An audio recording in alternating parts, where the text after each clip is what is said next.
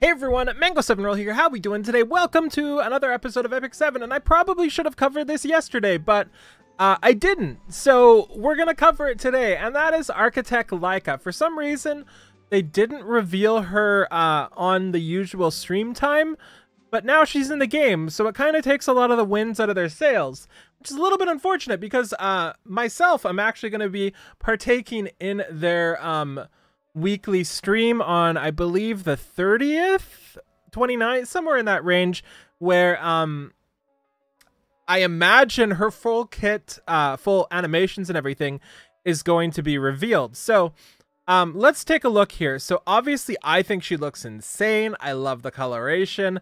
This pink and white is just such a cool combination.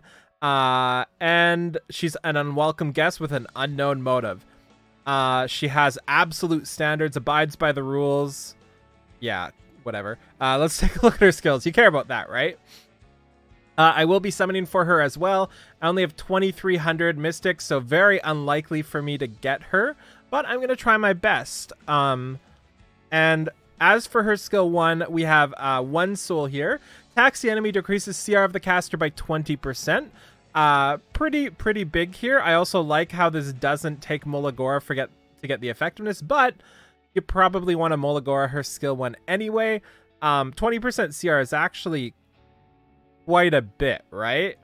Like, that's a pretty big boost, especially when we see her further skills. And I did glance over these earlier. I don't know exactly what things do, so we're going to learn together. But I do know that from my first initial glance, she looks like she works really well with Eligos. So, yeah. So, laying the groundwork is her skill 2. This confirms the target with an 85% chance up to 100% chance here. To dispel 2 buffs from the enemy and inflict target for 2 turns before granting immunity to the caster for 2 turns, and increases her CR by 50%. So this does a boatload.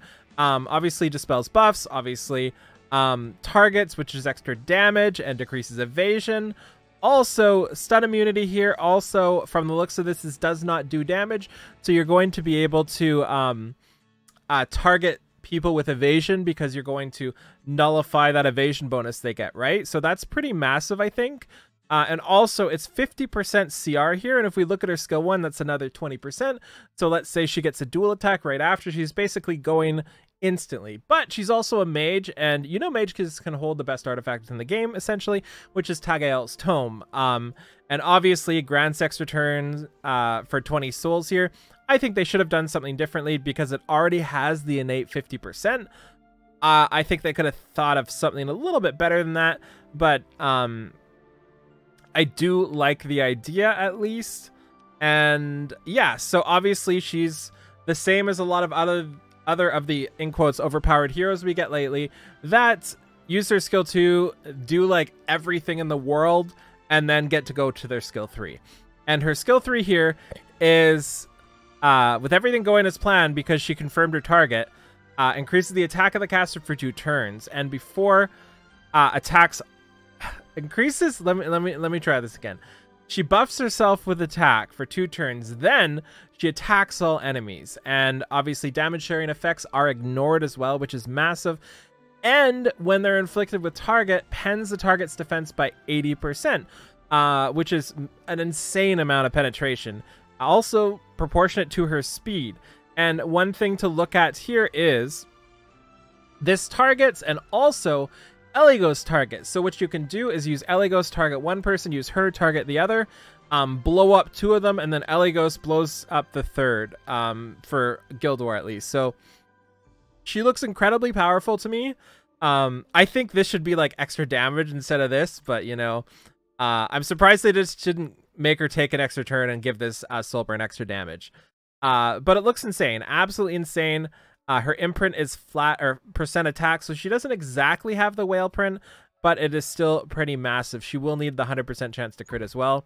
We can't actually preview skills or anything like this, so we cannot see her skill 3, but we do see she is a Virgo mage. So I believe that was Cowrick. So let's go take a look at Cowrick here and see. So Cowrick, if we take a look, has Let me just unequip everything here. Let's just change this to Tagael so we get an idea.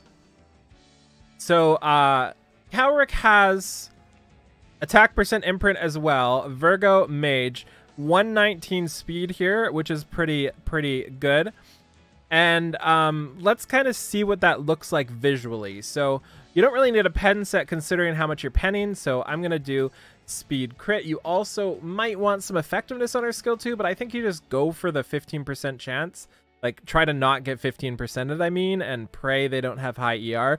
Because honestly, it doesn't look like you're going to absolutely need the target, because if you use them with her with Eligos, you already have one target at least. So let's just kind of see where we can go here. So let's just go speed crit rate. Let's just toss some stuff in here. Let's go attack and then speed. Crit damage, speed, then let's go speed. Unfortunately, everybody wants the same gear right now. Sure. And then something like that.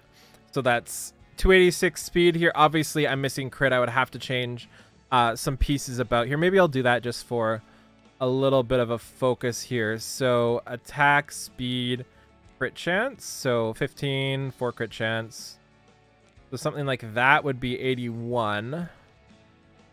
I wouldn't want to change that. Maybe that helm can be changed as well. Yes. I didn't mean to have that instead, but 87 crit rate like this. Still not really enough crit rate. And we could also forge some attack into that if we wanted to. And I'm sure I could move things around a little bit, right? Like I can get 5% crit rate here as well. Would be up to 92. Or we could make her slightly slower and go speed with crit rates here and do something like this one, which would put her at 99% chance, 272 speed, which is not, like you're not going to outspeed any of the super zoomers, but you're going to outspeed a good amount of people. This is still slow, but this should do a lot of damage, right? Like, theoretically, should do quite a bit of damage here. Interesting. So yeah, that's approximately what she would look like. And then if you are whaling, you have the imprints as well. She's looking pretty good. Actually, let's take a look really quickly too. Do I have any Laikas available? Green. That's not Laika. There we go. So I have none on her. I have 2 Lilkas. Do you think that'll work? As for in storage, do I have any in here? Nope. Bazaar. None in there. This isn't looking good. And in the waiting room, I have... Oh, I have 2. Okay, so that would get me a little bit of attack as well. So that's not terrible. So yeah, coming soon to a event near you is going to be the Laika. That's all I wanted to show today. What artifact? Please be a good artifact. What is this? I don't want that. That sucks. I don't want that at all for my artifact. But it is what it is. Also, the Euphine, not exactly somebody I want for, but... do we not have a Moonlight Euphine? Am I crazy? We don't, right? Interesting. Maybe I do want her summons. But yeah, that's it. Thank you so much for watching. Feel free to like, comment, subscribe as always. Let me know in the comments below if you're going to be summoning for Laika. Let me know if you Laika her. I'm going to go now.